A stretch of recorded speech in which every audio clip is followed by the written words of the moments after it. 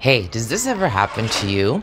You have a wonderful idea, or you decide to take something on or fulfill on one of your dreams, and you're starting and you start, and then halfway into it or at some point into it, you're stopped and you feel like, what the heck am I doing?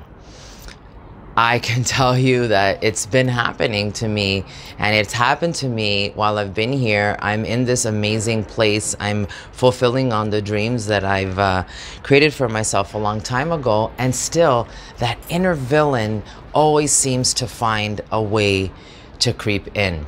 So how do we battle self-doubt? How do you look at that inner villain and smash him or her? I think there's a couple of things that will bring out the inner villain in your life, and one of them is probably outside influences. So things like maybe the news. When I started selling real estate, I remember I got some advice from a lady who was doing really, really well at a conference that I had just attended in the first few months. And I asked her if she could give me one piece of advice so that I could succeed as a realtor in this industry. What would it be? And she said, don't watch the news. So I actually took that to heart, and I was actually happy because I'm not a fan of the news. But the negativity that you see and will sometimes influence you and lead you to believe things that, maybe are not all completely true. Another thing that is an outside influence is your environment. Your environment could be the people that are around you, or the circles that you are in. Things like a pandemic, the environment that you live in, the economy, the market of whatever industry that you're in. When things are in a downswing, if you're influenced by that, it may affect your performance. Again, my first year, second year in real estate, there was a little bit of a lull in the market, and thank God that Tracy told me not to watch the news, because I remember that year I was, I think, the second or third place realtor in my office, and somebody said to me, how are you doing so many deals when we're in an economic downswing? And I said, well, I didn't know that. I don't watch the news. So that environment I didn't buy into, and as a result I had completely different results. If something affects or paralyzes your confidence, get rid of it. If the news is paralyzing your confidence, get rid of it. If listening to statistics is that are negative, are affecting your confidence or paralyzing you, then just get rid of it. It's not a flippant way to live your life, but if you're trying to achieve and you're trying to produce results and that thing is in your way, then just get it out of the way. Another thing that's a horrible outside influence, or can be, is people. Look in your life and think, who's a battery drainer? You can't take yourself to your full potential with people that are sucking your energy. So I've done this often. I made a list of people who suck my energy, and then find ways to either slowly or maybe quickly get them out of my life. There are people that sink you, people that float you, and people that propel you, and you want to really be around the people in your life that propel you. So as you're looking at the battery drainers, look at the people that are the rocket fuel and really link arms with those people. Another thing that will bring out the inner villain is confidence killers. So one of the things that comes to mind when I talk about this is, as young children, we're taught to focus on the things that we don't know and are our weaknesses, and learn and get better at our weaknesses. But I actually don't believe that. I think that robs you of your confidence when you're focusing on the things that you're not good at. All of us have things that we're amazing at, things that we're extraordinarily good at. What are you extraordinarily good at? Work on that. Work on your strengths.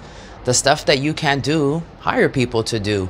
It's a much more positive way to be living your life when you know that you're bringing out the best of yourself, and you're, probably subconsciously allowing people to do the same, or giving them permission to do the same. Another thing that brings out the confidence killer, and this is a big one for me, is taking bad advice. I'm somebody who, or I was somebody who looked to other people. I'm very fortunate to have a lot of people in my life that are mentors, people that I can trust, people that I can count on, people that know me. And oftentimes I'll go to those people and I'll ask them for their advice. On the same token, there's people that I maybe don't have a lot of respect for, or at least not the way they make decisions, or I know that they're really not good at something. So sometimes I'll even go to those people and ask them what they would do, and then don't do that.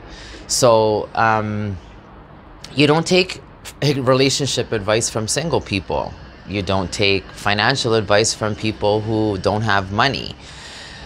So maybe not even taking advice at all is something that I've really been looking at since I've been here, how much I'm influenced by the advice that people give me and how much I seek other people's input in order to make decisions for myself.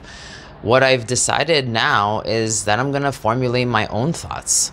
Most of the time, the thoughts that we have are not even our thoughts. They're other people's. I've said that before.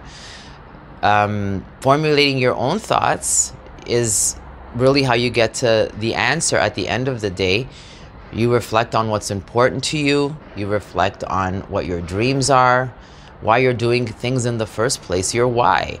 And I know for me, as I've been going through that this past week, that's really had me reignite my passion, reignite my desire, and regain confidence in myself, smashing the inner villain and bringing out the inner hero. So find a way not to let negativity seep into your soul. Remember that people that have big lives have big problems. Couch potatoes don't have problems. Well, not until the batteries run out on the remote control, and then they have problems too. But if you're gonna step into a big life, be ready for big problems and understand that challenges are gifts. Sometimes they're your prayers answered. That's what problems are. They're opportunities to get to know yourself. The inner villain feeds on negativity and creates the story of why things won't work. Anytime you hear yourself saying, but, I want to do this, but, that but is just a story. So we all have big buts sometimes, and nobody likes big buts. So here's my message today. You change your story, you change your life. And that inner villain, you turn him into a hero and you pull that person out. That's how you smash the self-doubt and win the battle.